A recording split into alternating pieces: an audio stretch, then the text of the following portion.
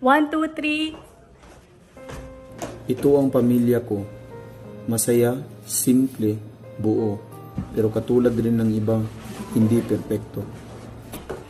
Palis na tayo. Halika na, Elaine.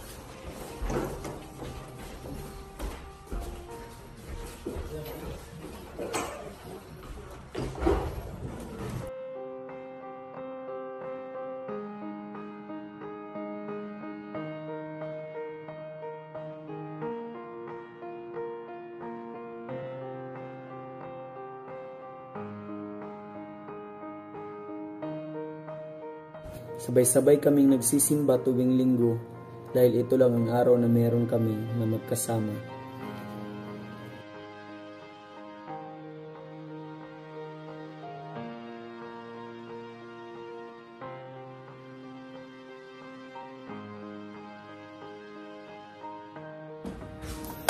Si Mama, Papa, dalawa kong panganay ay may kanya-kanya ng trabaho. Sige tayo. Sige. Kaya ako, si ate at si Bunso, kami na lang palaging nasa bahay.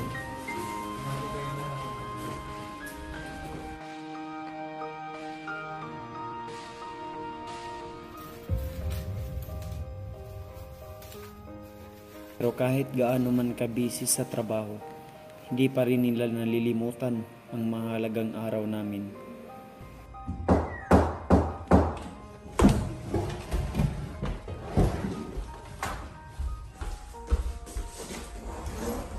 Happy birthday to you.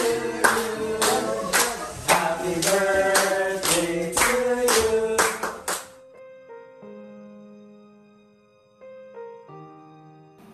Kagaya ng sabi ko, ang pamilya namin ay hindi perpekto.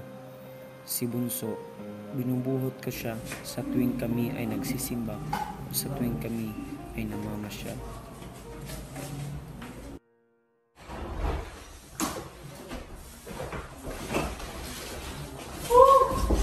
Nakauwi na rin.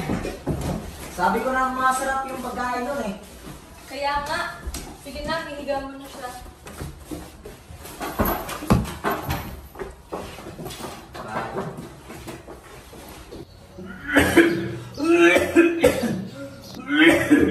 Ano ba? Ano nangyayari sa'yo? Okay na ba?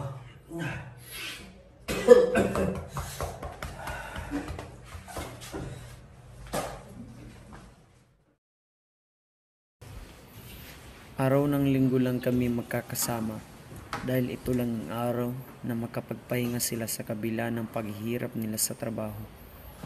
At ito lang ang araw na nagbibigay ng saya sa amin.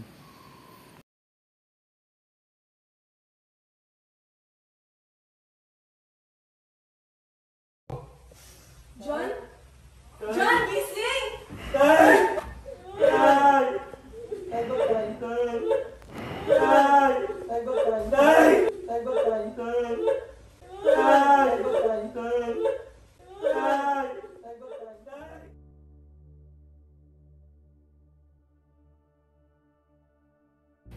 Napakabilis ng pangyayari at di namin inaasahan na mangyayari ito sa aming pamilya. Masakit mang tanggapin pero wala na kaming magagawa pa. Si Itay ay tuluyan ng nagpahinga.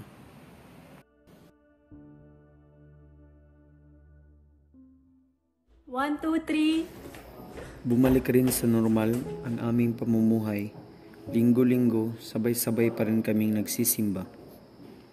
Kahit wala na si Itay, ginagawa ni Inay lahat upang maging masaya ulit kami. Tara na mga anak. Punta na.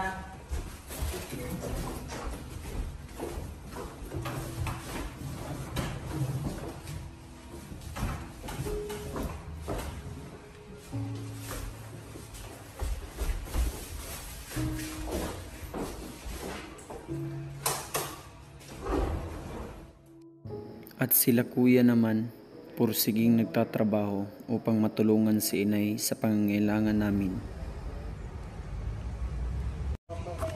Kuya!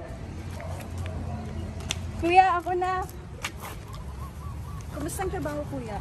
Okay lang. Ikaw? Okay lang din.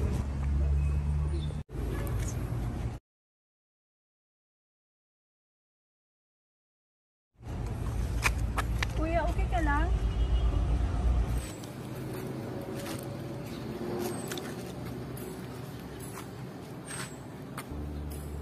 Kuya! Kuya! Kuya, tulong! Tulong! Tulong! Kuya! Kuya! Kuya!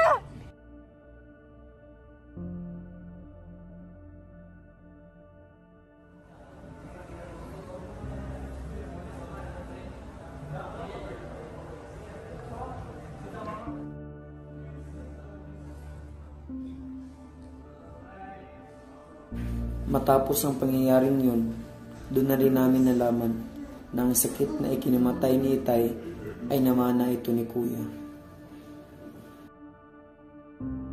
Napagpasihan ni Inay na lumipat kami ng matitiran upang makapagsimula ulit.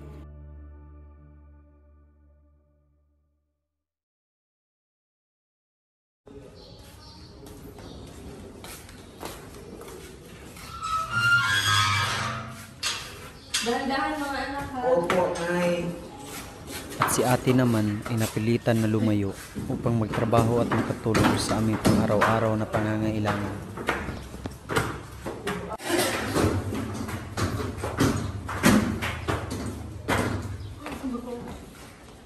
Dito na lang muna ang mga gamit ano. Wow, ang ganda naman dito, ma. Is muna tayo kasi ito lang na kaya ng budget natin. Malaki na to, malaki na to. Kasya na tayo lahat.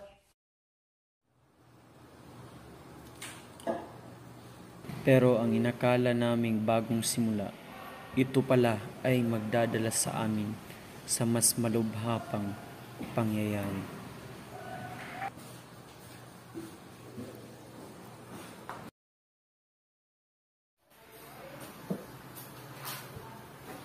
Ayan, painumin mo muna si Bunso ng tubig. Sandali lang, may ginagawa pa ako. Ayan!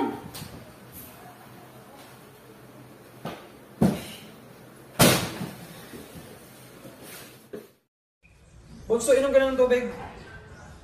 Ano ba, Bunso? Nasasayang yung tubig? Ano ba yan, kuya? Huwag mo kayo pagalitan. Kita mo namang may kapatsanan niyang kapatid natin. So, kakampi kayong dalawa? Hindi. Magsama na lang kayong dalawa. Ba't ba kayo nag-aaway? Kasi yung anak mo ang tigas-tigas ng ulo. Sana intindihin mo na lang. Sana siya lang yung namatay, hindi si Itay at si Kuya. Naririnig mo ba ang pinagsasabi mo, Ayan? Ang sakit mo namang magsalita, Ayan. Napapagod din ako pero ginagawa ko ang lahat para sa inyo. Magsama kayong lahat. Ayan! Kinakausap pa kita! Ayan! Ayan! Kinakausap pa kita! Kuya, ma! Kuya, wag ka umalis, kuya!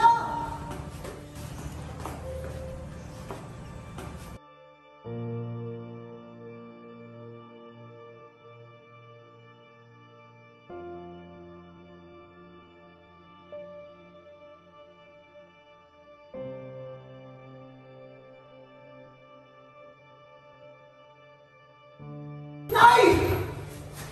Tulong, Nay!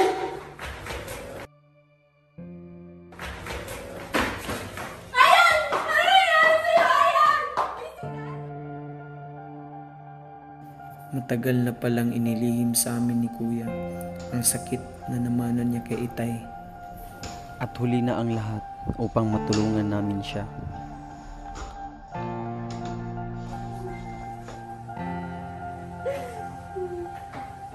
Hindi matanggap ni Inay ang mga salitang binitawan niya kay Kuya bago siya nawala sa piling namin.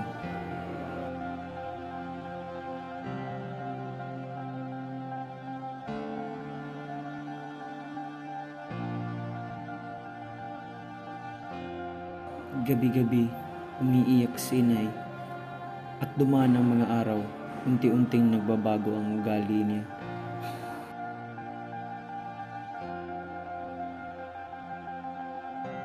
Hindi rin nagtagal, bumalik din si ate sa kanya pinagtatrabahuan upang makatulong sa aming pamilya.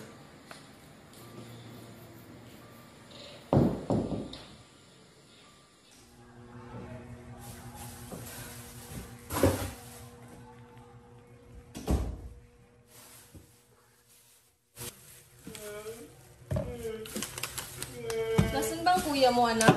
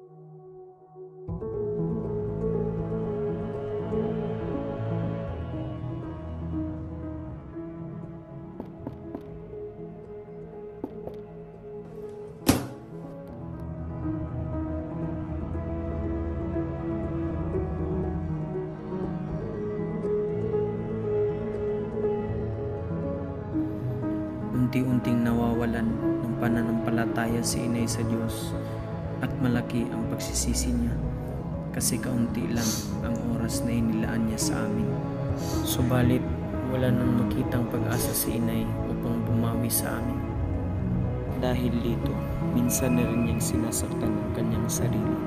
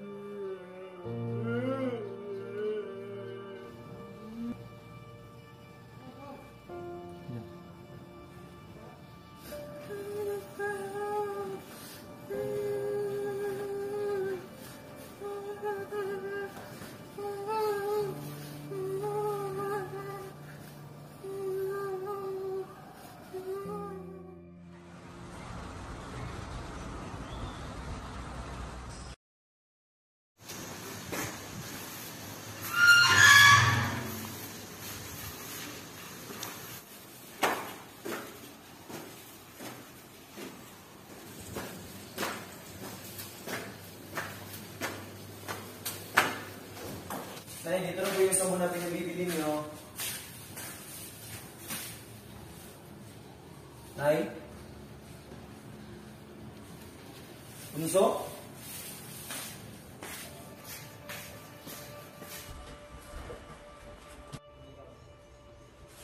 Nay! Nay! Tulong! Nay! Gumising kayo, Nay! Nay! Gumising ka, Nay! Nay!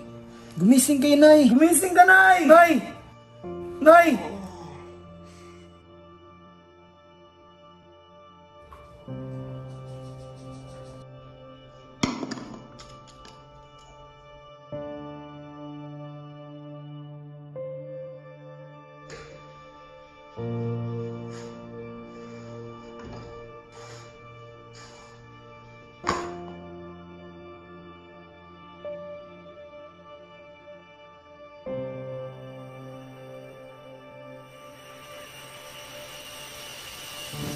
Utoy.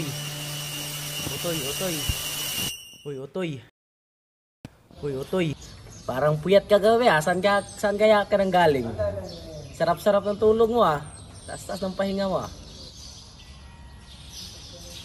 Magkano ba itong kandila? Pabilingan dalawa. Tag 5 piso lang po. Ah, sige, sige.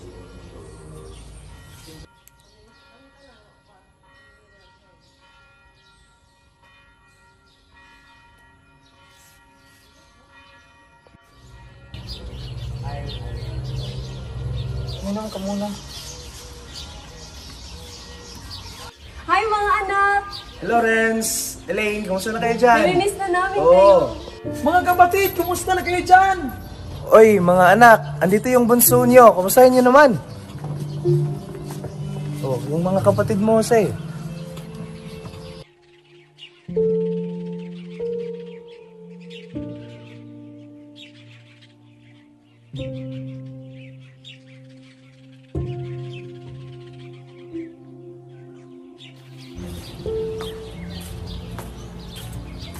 Bang ginagawa niyo dyan mga anak? Magandang umaga po. Ay, magandang umaga po. Bili po ba kayo ng kandila? Ay, sorry. Sa susunod na lang kami bibili ha. Uy, Utoy, dyan ka ba palaging nakapwesto o lumilipat ka sometimes? Hindi po. Saan ba yung mga magulang mo, Utoy? Ba't ikaw lang yung nagtitinda? Wala na po akong magulang, sir. Mahal, magsisimula na daw yung misa. Sige mga anak, magsisimula na daw yung misa. So, tatawag na lang kami mamaya after, okay? Bye mga anak! Bye-bye! Ingat kayo dyan. Sige. Sige, Utoy, bilhin ko na lang yung mga kandila mo. Magkano ba yan lahat? 5, 10, 15, 20, 5.30 po lahat. Sige, Utoy, bilhin ko.